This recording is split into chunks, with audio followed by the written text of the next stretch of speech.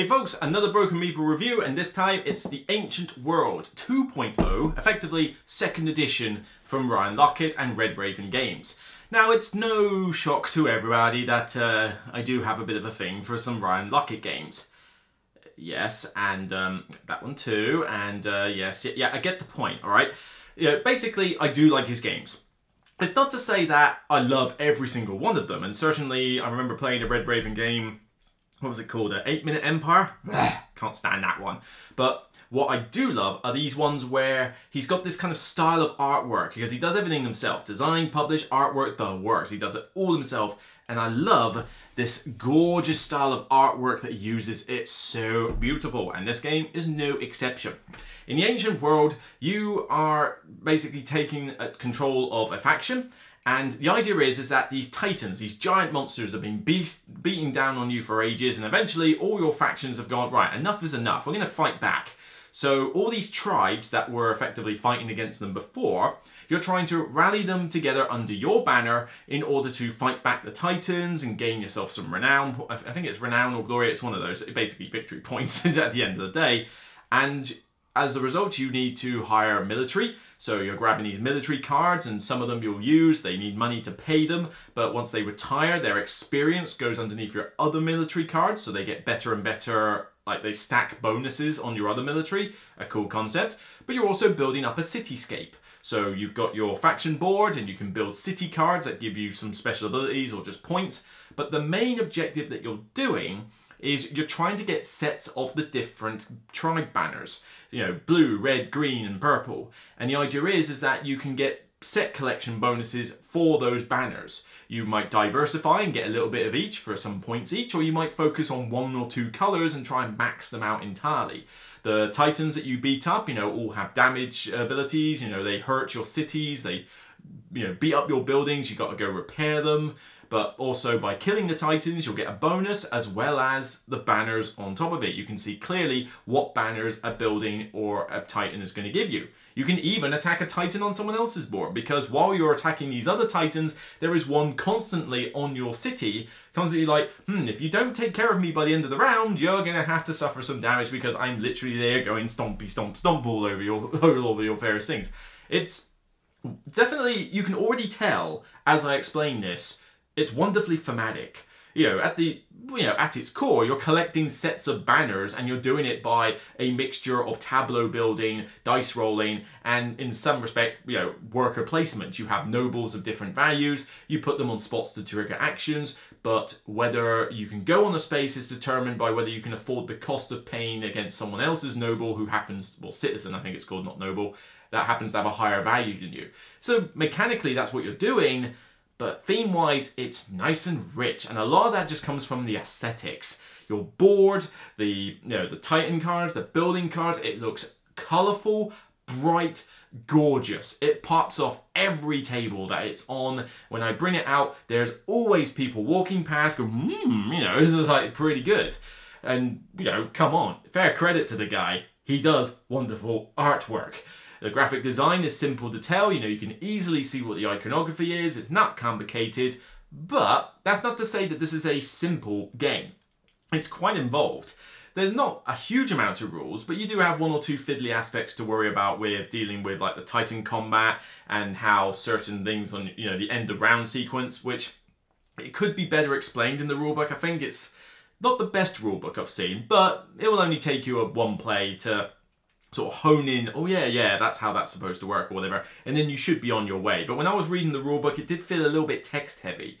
Not enough pictorial representations of what was going on. So, you know, maybe a slight tip there, Ryan. But, you know, all in all, it's not a bad rulebook. It's just, you're going to be reading a bit of text and maybe having to sort of picture things on the board in front of you while you're doing it. It's certainly not one that you're going to, I don't advise doing this as a kind of, right, I've just unwrapped it out of its shrink, now let's play straight from the rulebook. Not recommended, alright? I suggest one of you gets to grip with the rules first.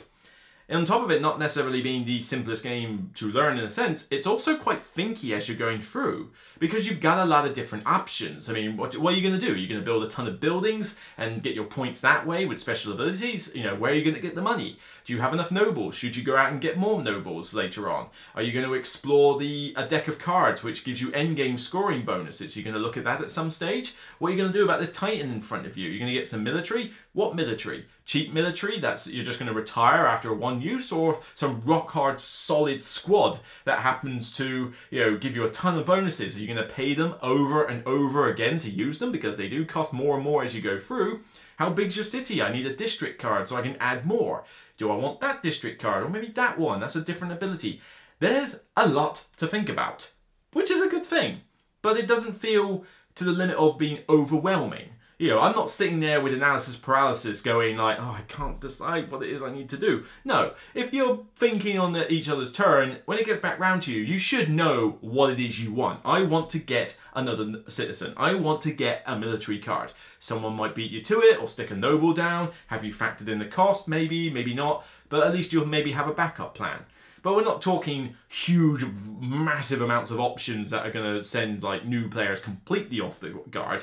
If you're used to this sort of I would call it medium weight.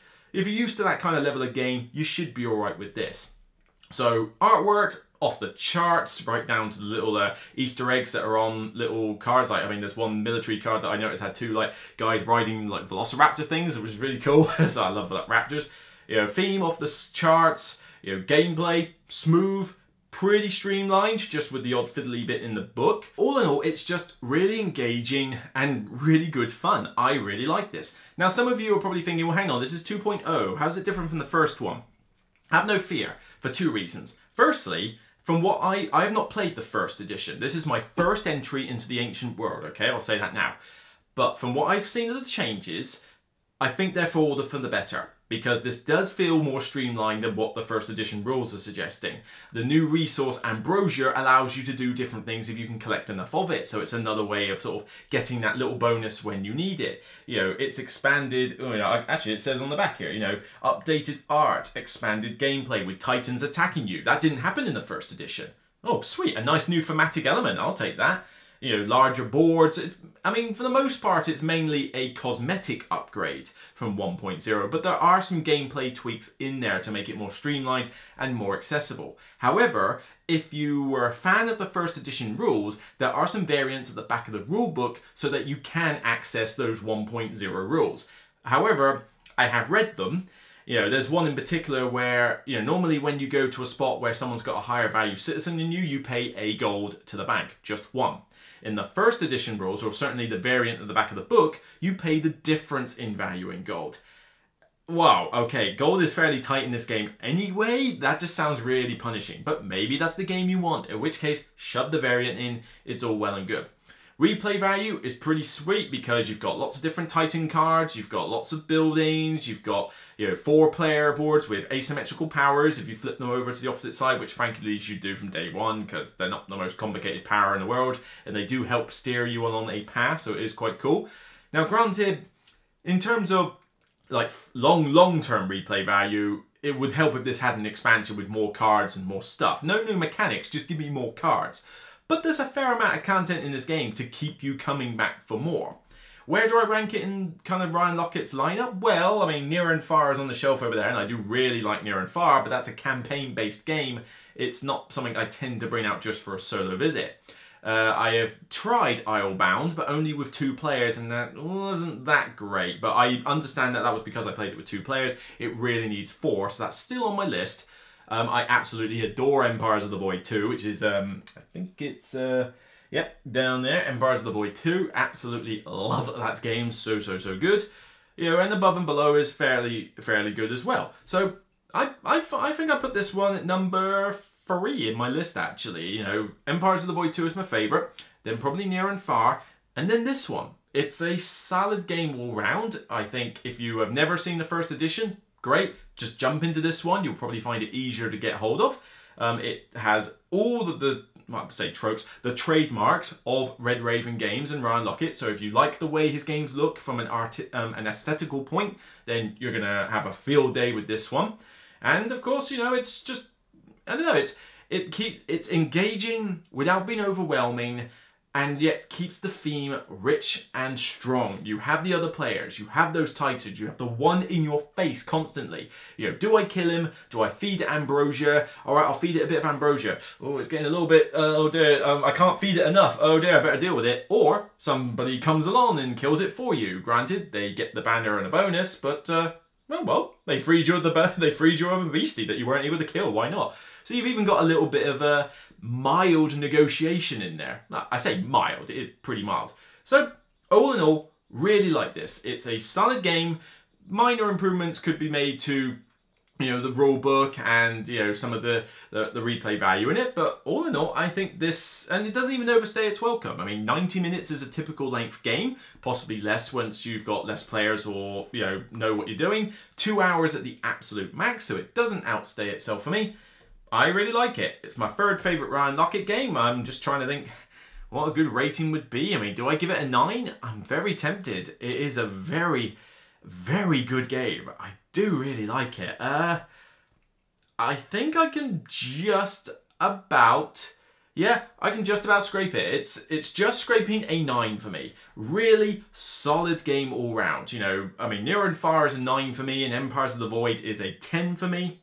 You know, it's a really cool game. You want a bit of worker placement with a little bit of, you know, a little bit of competitiveness, some mild, not take that essentially, but with that tension of getting blocked out of a space, with good replay value, and of course, the gorgeous, gorgeous, colourful artwork that is Ryan Lockett's specialty, then this is going to be a solid one for you to look at. So that's it for me. I'll see you on the next Broken Meeple review, and regardless of whether you're killing my Titan or I'm killing yours or your city's already been squashed, just remember, it's only a game. Take care, and I'll see you next time.